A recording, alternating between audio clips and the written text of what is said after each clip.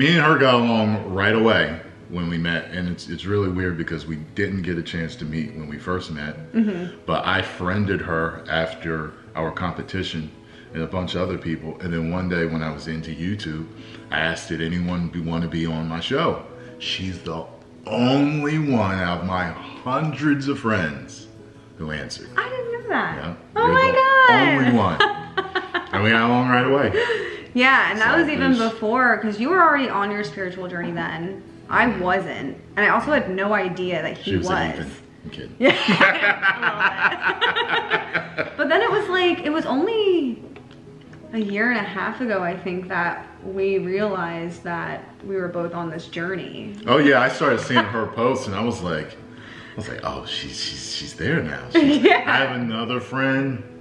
She's on it too. Like when you start to see the triple digits and yeah. you know, stuff like that. From what I understand, especially 1111, but when you start to see triple digits or double digits, you're starting to awaken spiritually. It's like your first set of like sign synchronicities, that kind of thing. And when I'm not feeling good, I stop seeing triple and double digits. Yeah, I would agree with that. And I'll tell you guys what too. So like before we knew about each other's like spiritual side, right? We hadn't talked in 6+ months or whatever. And I had a very rough day in my physical life and spiritually. And Tyrone happened to text me, I think, that day, and he was like, hey, like, let's hop on a call. And it was funny because, like, in the state I was in, like, I was a blubbering mess. I remember that day. Yeah, and okay. I'm like, I didn't know you were I'm like, yeah, he didn't know. And I was just like, man, like, I don't know if I can even have a conversation with a person today. Like, I was just that low feeling. But I was like, all right, whatever. Like, you know, give him a call. And he had said, like, he felt a drawing towards, like, calling me that day. And so that was when it, like, opened the floodgates. Yeah. Yeah. Sometimes, you know, when you're connected, you're connected. That's why you'll think about that friend you haven't seen in 6 months. And then you see them at the corner store the next day. Or they call. And it's like, there is some type of connection. Yeah. It's not a coincidence. Right. It's not a coincidence. And I feel like sometimes our like logical mind or like our ego will try to convince us that like, oh yeah, that is just a coincidence. Right. But it's not. Yesterday, okay, I was telling you about the book I've been reading. So yesterday I took a picture of a little like paragraph of it. I sent it to my best friend. I don't know if I've ever sent her a paragraph from the book I'm reading, and I read it every day. And I randomly sent it to her. We start talking back and forth, and I'm like, dude, you should read this book. I think you'd really like it. She's like, yeah, what is it? So I send her a picture of the book. She goes, I kid you not, I screenshotted a picture of this book today. Like. See? And it's weird because when you are into this, you expect it, but you still get surprised, yeah, pleasantly surprised by stuff. Every time. You know, I came over, we're talking in the kitchen, and as we're talking, 11:11, yeah, right behind her on like, the stove oh and microwave. I was like, see, we were supposed to do this today.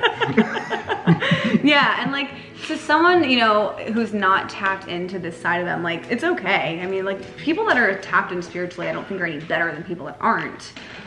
It's just a different way of life, and it's a different way of thinking and exploration. And it is tough because like I don't really have anyone in my life like directly who knows it either. Yeah, who like everyone thinks I'm we're crazy. Far and few between. Yeah. But I will tell you this: you do feel, you know, for you nerds and geeks out there like myself, you do feel more like a Jedi. Like you're in control of your life. Yeah. You do feel that way, knowing that okay, my life is now dictated upon what I truly. Dictated upon what I do and what I say and how I think and how I feel. No one else has control over where I go, you know, so it's very empowering.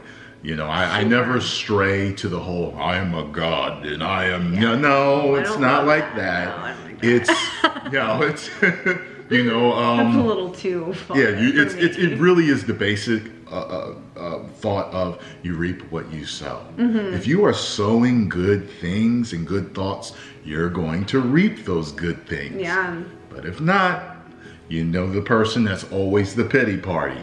because they think that way. Well, and that's the thing I talk about so much on my channel is like awareness and like having that emotional intelligence. Like you can't change anything unless you can take the accountability for your actions, your words, your thoughts, and redirecting them. And it's not something that you can just do overnight either. Like it is a consistent practice all the time. Like you guys think I'm sitting here thinking positively all the time? It's hard. I'm not. And accountability is like garlic to a vampire to many people. People love to play the victim, and it's not my fault and it's their fault. And look, 95 to 99% of your life is all of your doing and your decisions. You know, yes, you know, certain world leaders can affect by certain decisions that they make, but you can move, you can do this. There's so many things you can do to control your life. And you don't realize it until you really feel that, yes, I am accountable. But that if you're not in that mindset, you won't see it. Yeah, and the thing is, too, is it can make people feel, I think, really shitty when they think, like, if they look at like the negative things in their life, they're like, wow, like there's no way I created this. And then if they start looking at it like they did, they think of it as a negative thing, where it's actually so incredibly empowering because it gives you the power to change everything.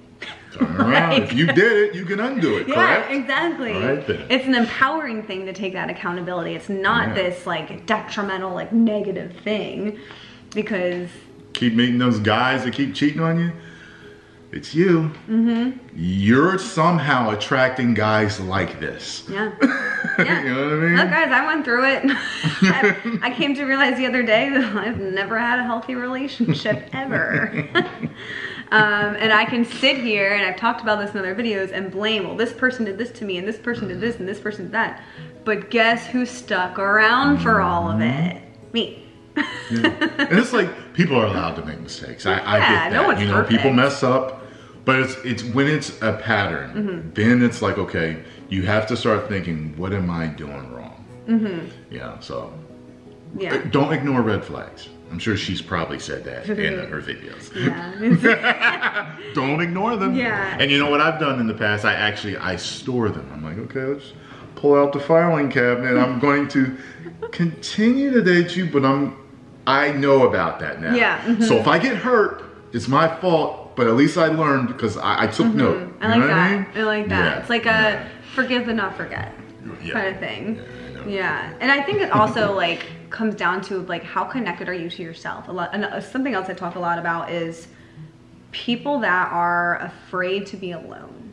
And they're afraid to sit with their thoughts, and they always have to have distractions, whether it's, you know, something to do or electronics or other people around or whatever. To me, like that is a huge sign that someone is not connected with themselves, and they're almost afraid to connect with themselves.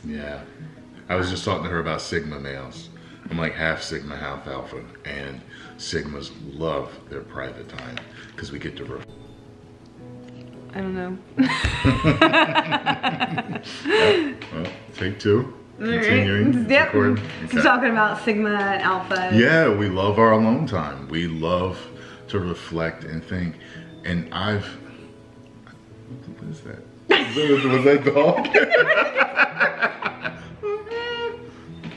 Oh, you okay? It's a bird. Oh, it's a bird. Okay. We have a little bird feeder out there, so we have a lot of. We have a bird book and binoculars, and we literally sit there sometimes. We're like, they're bird nerds. We've hit that age. We like open the bird book. We're like, oh, that's what that is. That's an Alaskan parakeet. Look, honey. Did you feed the birds today? Did you take your medicine? How about that? This is dirty. Wait. I forgot I was gonna say, the Sigma, yeah. Like, I like to take kind of like that, the guys out there, kind of like that Bruce Lee type of approach to how he wanted to be just limitless in his abilities to enhance himself as a martial artist. I want to be like that with my health and my longevity. So I only seek to master myself. I don't like to distract myself from my problems. I like to get them fixed. I love that. That's a problem actually in relationships.